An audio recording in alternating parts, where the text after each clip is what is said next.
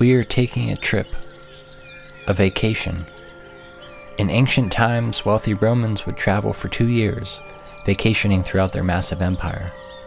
We are spending 10 days, 8 vacation days, 2 travel days, away from work, friends, and day-to-day life, traveling the countryside, eating, drinking, cooking.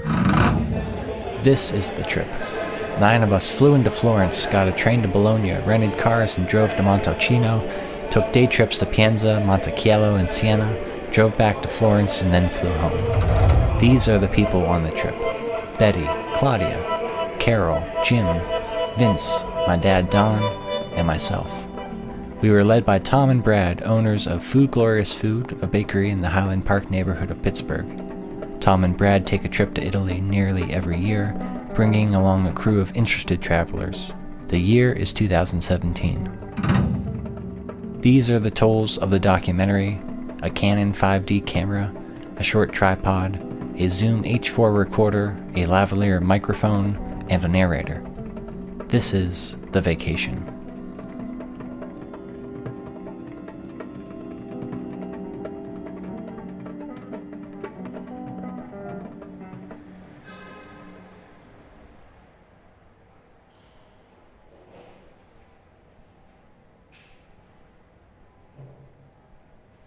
The Vacation. Our party wakes to find itself in Florence, the capital city of Tuscany, a former central for medieval trade and the birthplace of the Renaissance. 383,000 city residents, 1.5 million in the greater metropolitan area. Cars and bicycles navigate narrow streets, dodging an estimated 13 million annual tourists, all taking the same photos of the Duomo, the Basilica, the David, and the replica David.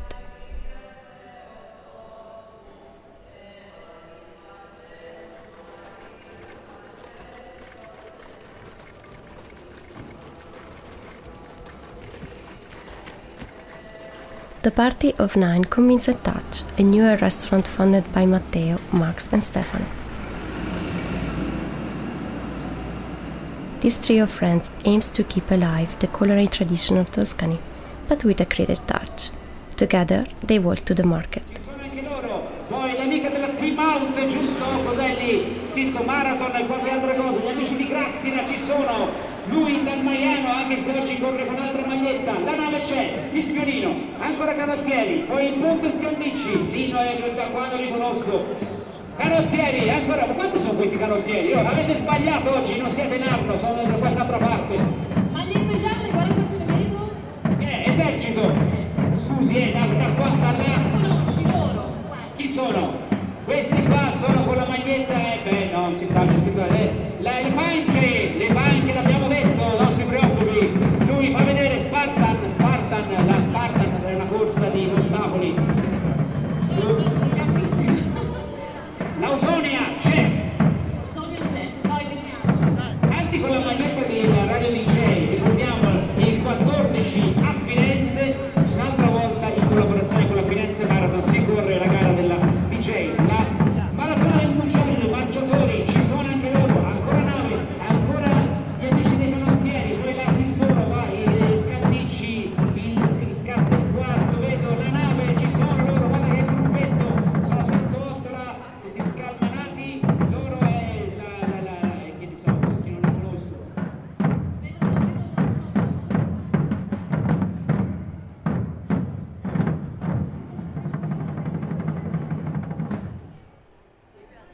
So, one of the sauces is going to be artichoke, si fa la pasta più grossa, tagliatelle with artichoke, fresh artichoke, because sometimes when you show people they say artichoke, they don't even know it looks like this from the land. But so another sauce is going to be the marinara, so it's 2 sauces. Plus, I'm going to do one typical bruschetta with a fresh garlic. Since we're getting a season of fresh garlic, a little oil on a cutting board, and you mix the things together like this. No chance it's gonna go anywhere. It's gonna stay on the cutting board. Cut. Is this the same scale cutting down? No, these are the ones. You hold the zucchini like this. 17, 1700s. 1700s. That long? Yeah. Wow. And he's still going with the water. Never stopped. Never stopped. It was working. The smell. We make this one. Smell this one. Pasta. We make fresh pasta, which is not this one. In Emilia Romagna, for example, in Bologna, it depends which pasta they have to make. They make pasta with 80% of semola and 20% of white. Here we do 50-50. Okay? Why? Because in our tradition, in our culture, the pasta, more white flour you use, more the pasta is soft.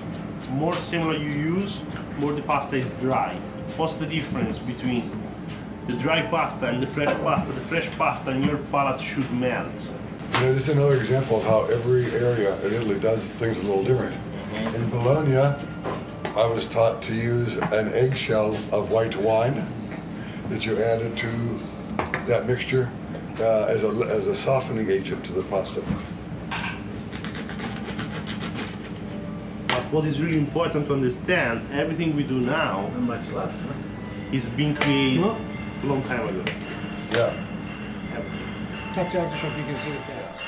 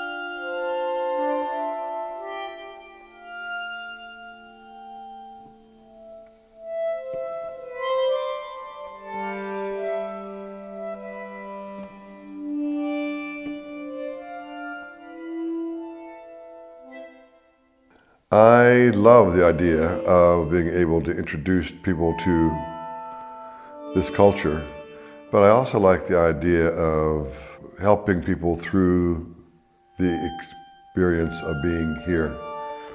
It's helping people through a complicated experience, because it is so complicated. It is really, travel really does. It's Jim was talking this morning about the opposites of what this kind of travel does. It really forces you to deal with the opposites inside of you as well as the ones that are outside of you. I mean, the dark and the light, the good and the bad, the infamiliarity and the familiarity. I mean, it's just, there are things about this place, this country that make me feel at home, and there are aspects of it that make me feel like I'm very, very far away. And how I and other people experience that is very individual.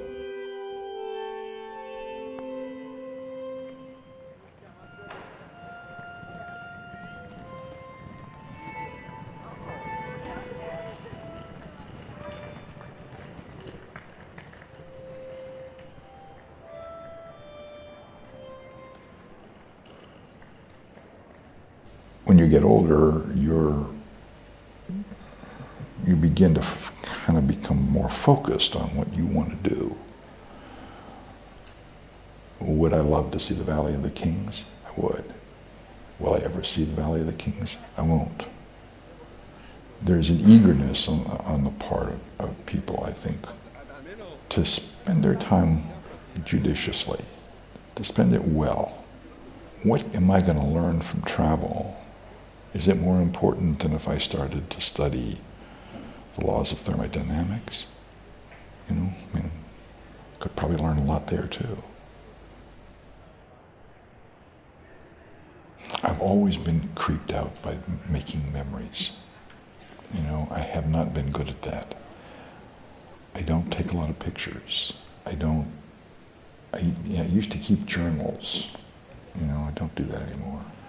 There's something artificially constructive about that kind of thing to me. My bet is that I'm in the vast minority there. I think people want to recall their nice times, and that's perfectly reasonable. I've taken a lot of pictures on this trip, but I think that I would not have things to achieve and to look back on. And I think that the world is so haphazard.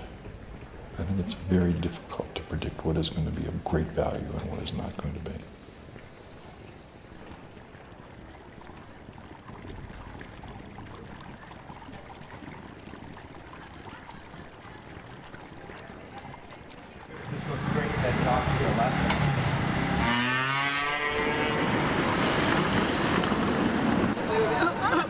I would die. Yeah. I'd be like hearing Right at the door of my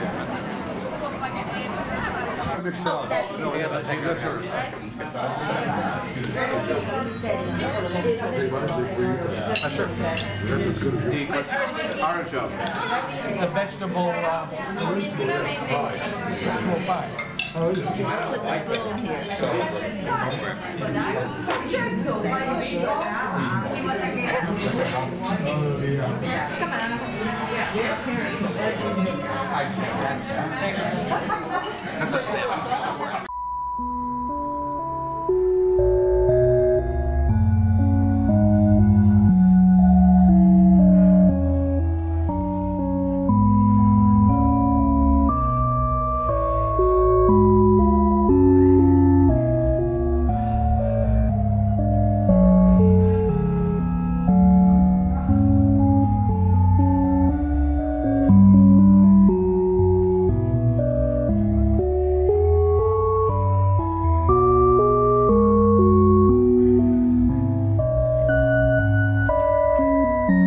If you ask Tom and Brad why they traveled to Italy, they'll tell you that it started in Bologna with a simile school.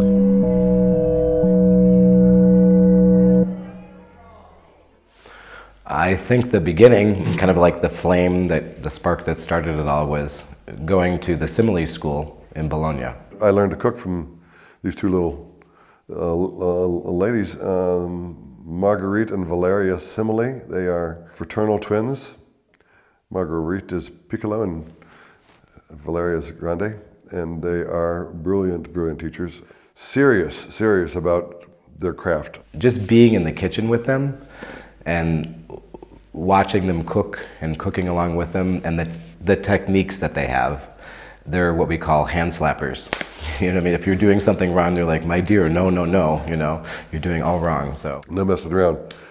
I had my hand slapped many times. The pasta has to be perfect. I am not perfectionistic. That's not me who I am. So for me, the rigor of the kind of discipline it requires to learn to make their pastas was challenging for me at best.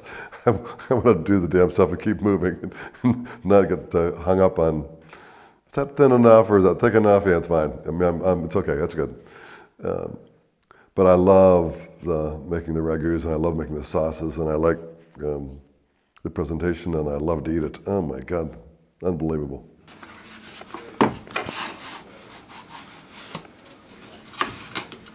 That they call in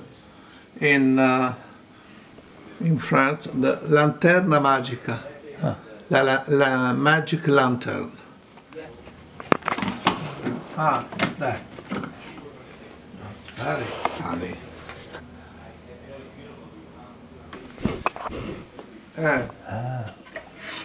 If I put this, that's the story. Oh, I can put at the window. So there's a phrase, stinging nettles. Yes, that's them. Yes. These are the stinging nettles. It's a very light first course with the needles and cheese. Nettles and cheese? Ricotta, with ricotta cheese. I have long arms. Everyone, yes you do. Like the Joker.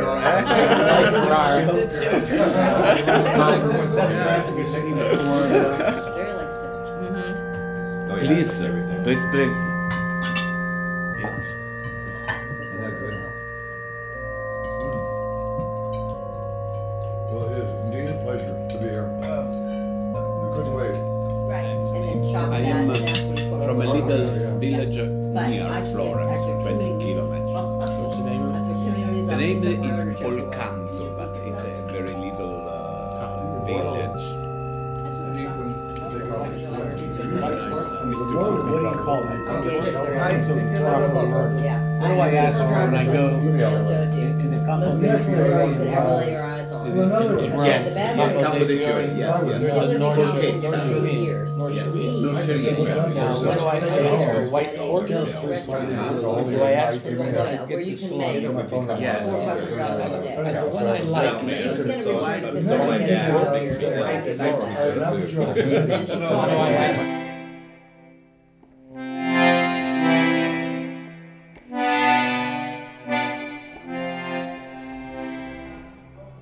After lunch at Giovanni's, the party joins their guide Cristina for a walking tour of the city and its food markets. I used to say that you can discover Italy through what the Italian people cook.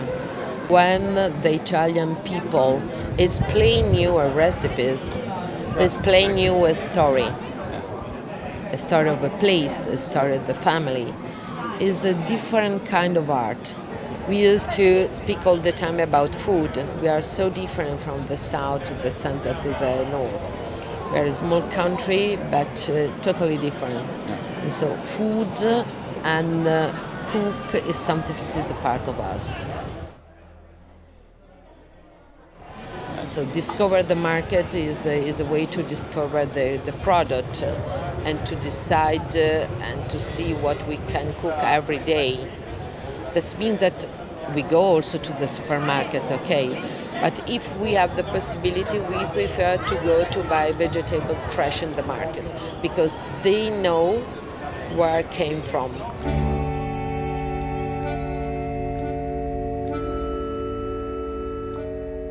With settlements dating back to 1000 before Christ, visiting Bologna is akin to time travel.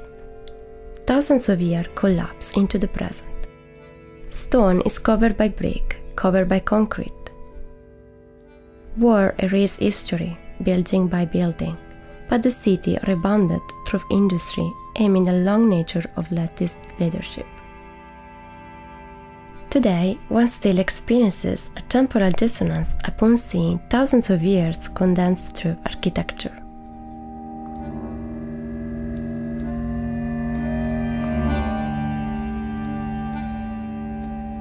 Jim, he was talking about what visually this Italy does for him. It forces him to look at some building that's really, really old, and he may be on the inside and he'll think, was that done last month? Was that picture or painting or the wall color or the tile, was that done last month or was it done last century?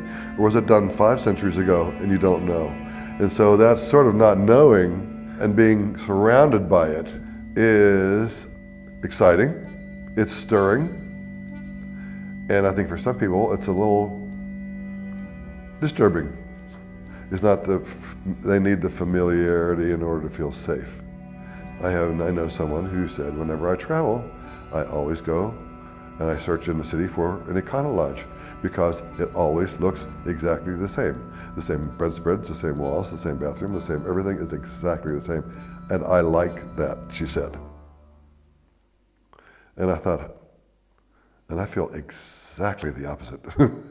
I don't want to see the same ugly bedspread, the same ugly walls. I want to see something new.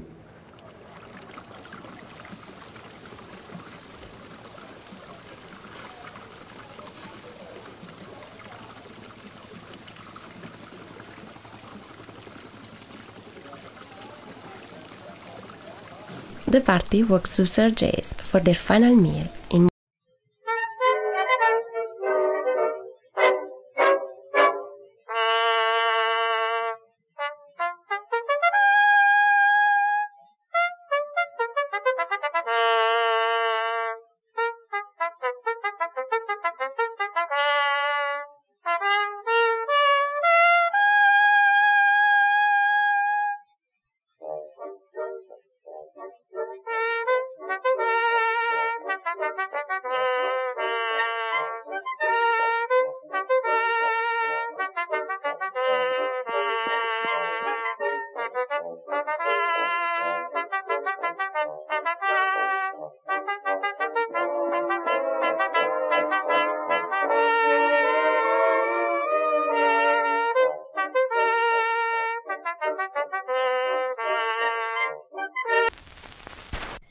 In the morning, our party wakes up, eats breakfast, and drives to the beautiful Montalcino.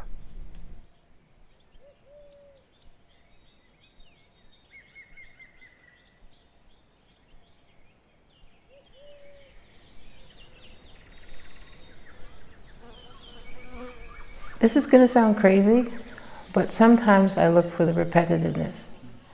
Because what it means to me internally is things are stable and they don't change. And sometimes when I look for the same thing and I see it changed a little bit or it's different, it also says things move on. Like this valley and this area that we're in. I've never been here in the spring. I've come for a couple of trips in the fall. And to see the grapevines beginning as opposed to seeing them heavy with fruit. So it's the same thing, but it's different. And I think I'm never disappointed if I see something that is exactly the same because it feels stable. If I see something drastically changed, sometimes I'm not afraid of it, but I do question why it changed. If I see something new, really new, it will change me. If I see something that's really old, it makes me feel stable. And so when I travel, whether it's a local trip at home or overseas, I think I'd make the same judgments in my head. I don't always look for something better. I might look for something different.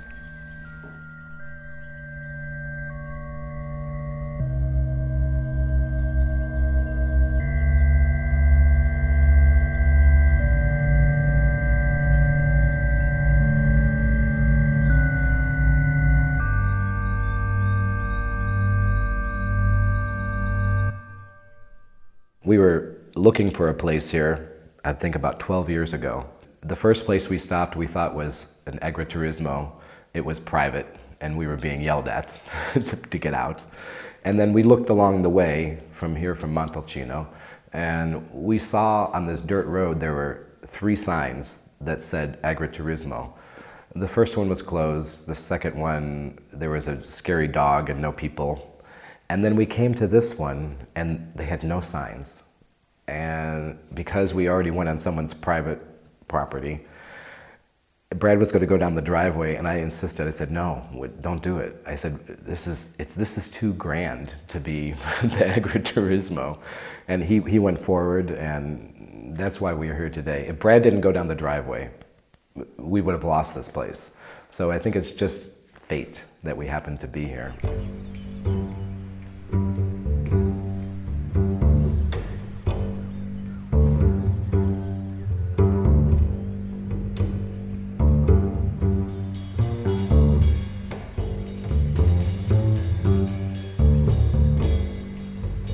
The party drives a short distance to Pienza, a small town that dates back to the 9th century.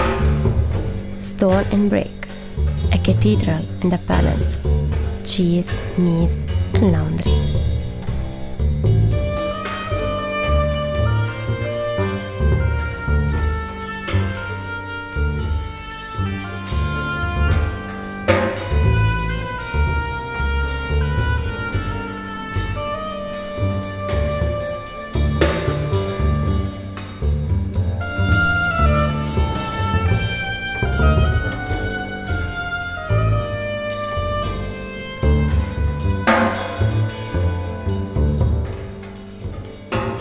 In the medieval town of Montichiello, the party is an off-menu meal at La Porta.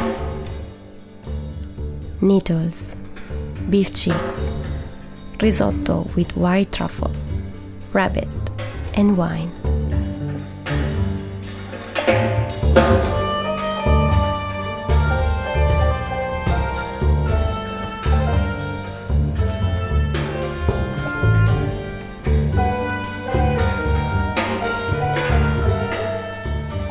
I'm just happy to be on the trip in the first place. And going to these small villages and small towns, I don't know all the small dishes. I don't even know what they're called. But the way they're prepared, it seems to be something special. And if it's special to them, it has to be special to me.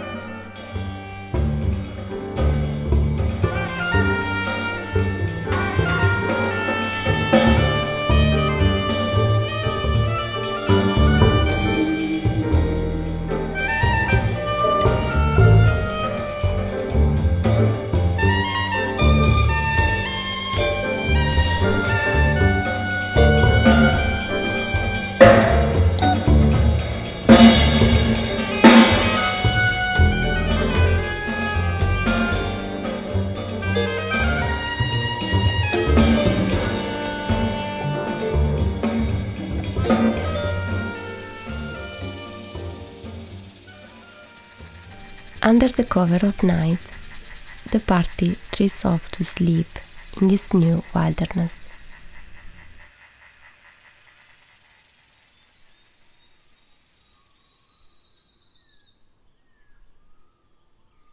The expanse of the landscape it's hard to believe that something over 180 degrees isn't cut up by a factory or something, or an aluminum siding home, or a vinyl siding home. This structure here is all stone, tile. It's long lasting. You know, it's funny. We do create pictures in our minds of what a place is all about, and this place has. I have this picture. Beautiful. In one sense, it's without all the stimulation of the city. I mean, it is totally. We are in the boonies. We are 7 kilometers probably from Montalcino in the woods that most people couldn't find. So, and we are at the end of the line. The road doesn't go any further. And so we are in the Italian countryside in an area which is really contradictory, because it looks like nobody's ever been here before. The hills and the mountains and the grapes and grapevines. But you know that in order to create the Barolos and the wines that they created, there's some very sophisticated procedures and analysis in order to. So here we are, not in the middle of absolutely nowhere, and you know that there's been a lot of education and research to do what they do here.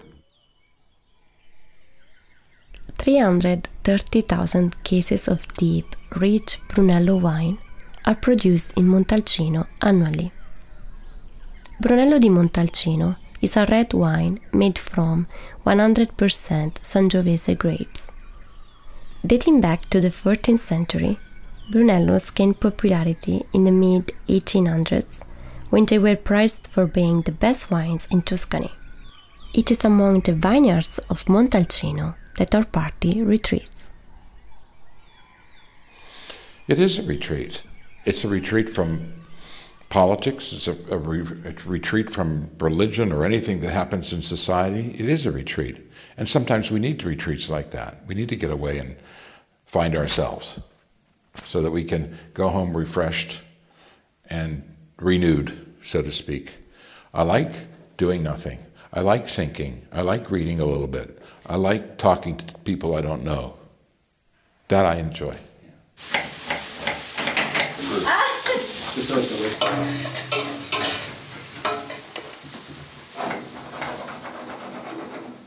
I travel because I like to rub elbows with people who are different than me, and that I can learn something about me through them, even if it's like an unconscious bias. It helps me catch myself.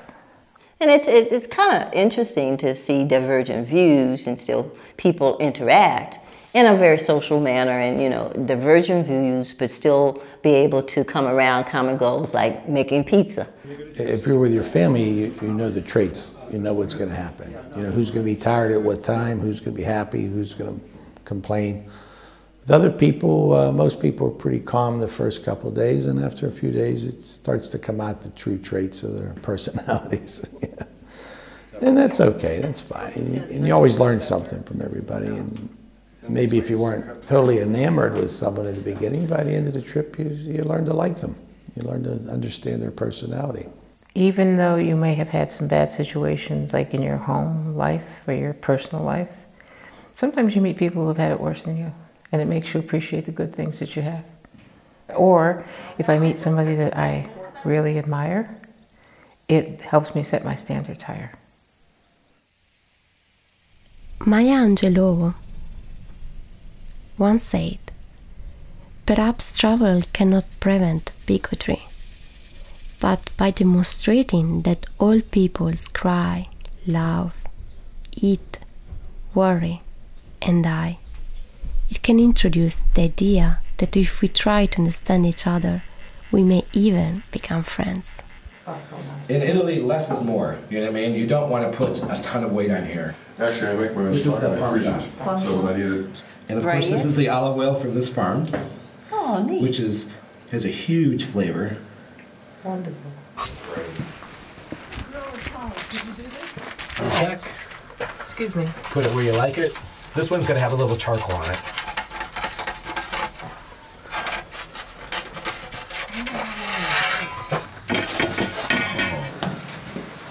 Delicious.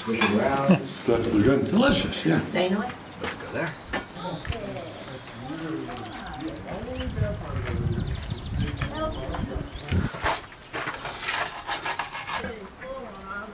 It's down. Don't do that. Yeah. But this temperature's too hot for it. Because melt my glasses. And thank you. So Claudia comes from a large family. She's making a large pizza. There you go. Turn to the right. See me smiling? I'm so proud of it. Woo.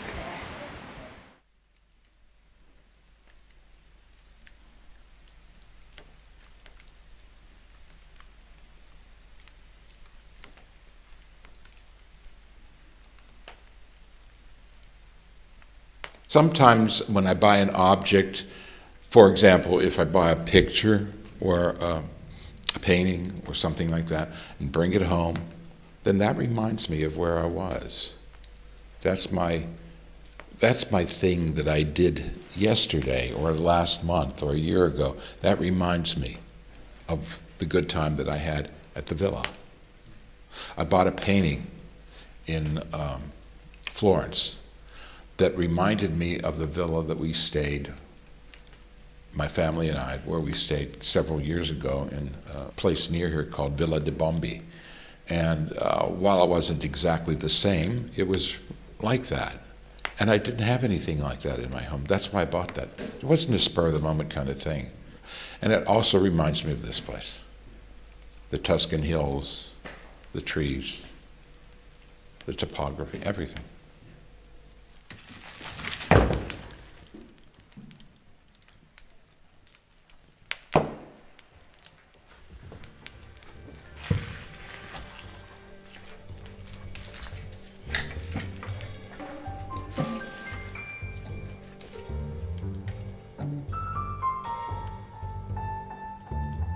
One of the really wonderful things about learning to cook for me was that it gave me the confidence just to cook without, I like cookbooks, just to look at them, to get an idea. See something, oh, they're doing something with oranges and something else. Okay, I won't even read the recipe as much as I will take just something that gave me it touched my palate in some way, you know? Made my mouth water thinking about it. And then I would go with it. And so technique lets you know what ingredients like and what they don't like. You know, I always use the example of tomatoes. Tomatoes don't like to be cooked all day long. They just don't. They become acid.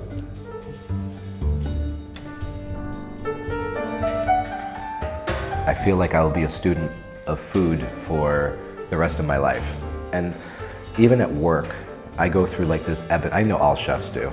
You go through this ebb and flow of I'm excited about food and I'm learning something new, and now it's work, work, work, work, work, and then I'm going to learn something new, and so it's kind of a roller coaster ride of you're excited, it's a job, you're excited, it's a job kind of thing. Before I started learning to cook, I liked food a lot, but I didn't love everything about it. As I said, I'm very ADHD, so I have very limited patience. That's why I cannot do pastry. Tom can do something 400 times. I can do it twice, and then I have to leave and do something else and come back and maybe two more, but I can't do any more than that. And that's sort of my life in general. I have very little concentration abilities. But food, because every task is different in cooking, I can really relax and cook for a long time. My entire life of working in the food service industry, making pastries 8 hours a day plus, I would come home and make dinner, open a beer or a glass of wine. It's a whole different experience when you're cooking at home and you're relaxed. So people say, how can you work all day and then come home and cook? Because I really enjoy it.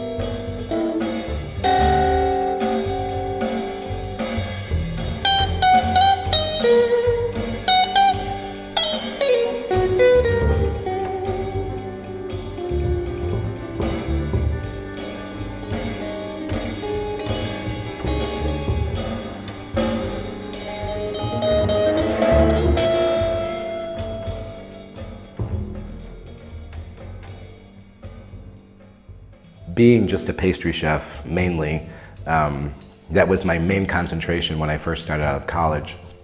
But now I'm open to everything in the kitchen. And I think working with Brad for the last 18 years, he has opened the horizon of what I can do. So, and he also helps me a lot with my pastry. For example, when I'm decorating something with colors or the texture, or he has an art background, so he has a different eye than I do, and he'll tell me to tweak something just a little bit, and now I use it all the time.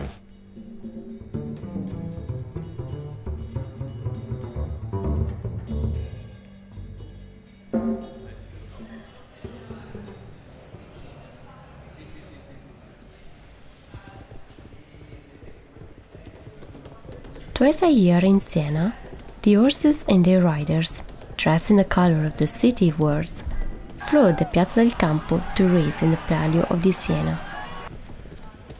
Despite the very short race times, often lasting mere minutes, riders are frequently thrown into the dusty chaos, as their horses attempt to manage tight turns and the passion of their rivals. The winning horse does not need to retain his rider. Today, the piazza is tranquil, calm. There is no race today. Just the faint sounds of relaxing, talking, eating, and drinking.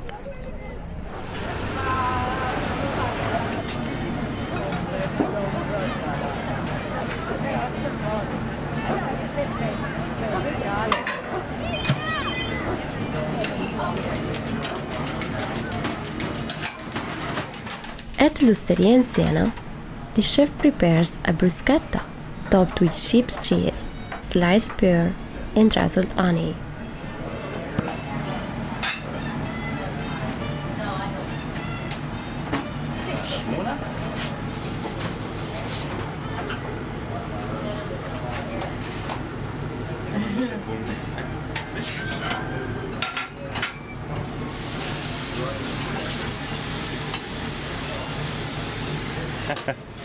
Thank you.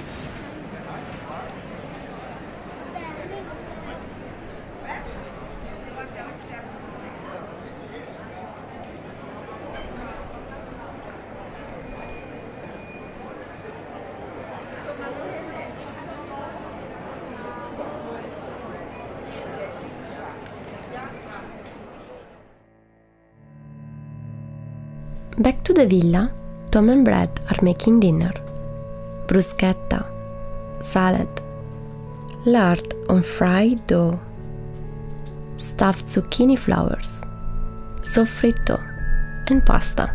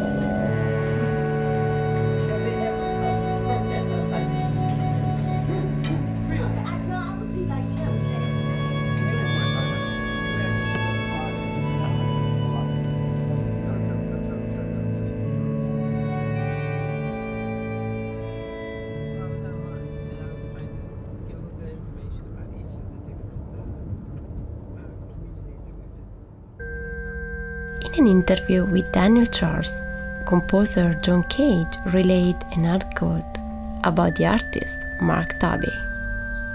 One day, we were taking a walk together, from the Cornish school to the Japanese restaurant where we are going to dine together, which meant we crossed through most of the city. Well, we couldn't really walk. He would continually stop to notice something surprising everywhere, on the side of a shack or in an open space. That walk was a revelation for me, It was the first time someone else had given me a lesson in looking without prejudice. Someone who didn't compare what he was seeing with something before, who was sensitive to the finest nuances of light. Toby will stop on the sidewalks which we normally didn't notice when we were walking, and his gaze will immediately turn them into a work of art.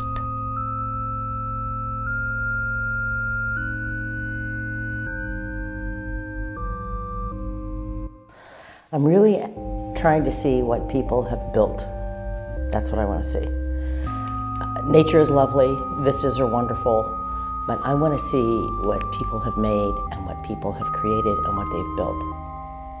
And I like it when there's a culture that is different enough from mine that it's very attention-getting, but relates enough to me and to my culture that I can have some understanding of what it is.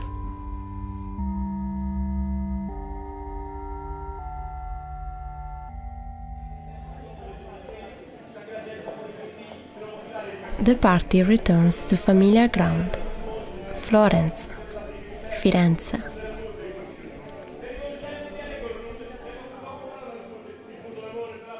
On the final night of the trip, the party walks to one last restaurant for a special meal. There is something funny about travel. There's spice, there's diversion, you wouldn't believe the outfit that these people think is reasonable kind of stuff. So that there's always an element of entertainment. But there's another thing I think about these trips that I think is really important. And I think everybody does it to some degree or another. I think that there's a constant search for those historical threads that make sense to you, that allow you to say to yourself, well, this group and that group, this conflict and that conflict, this evolution and that invention, to put yourself and the species in some context in time and in thought. I think a lot of the reminiscing is a reflection of that. This incredible period of achievement should be very reassuring to people. And it should encourage them to look for those threads and pull them together and see where they fit in history and in their own lives and in the lives of others.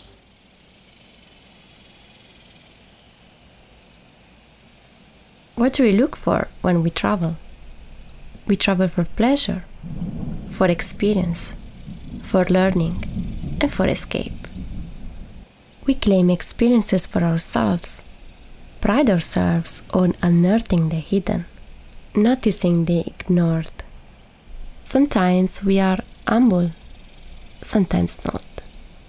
We seek comfort, while at other times we run headfirst into challenges, into the unknown.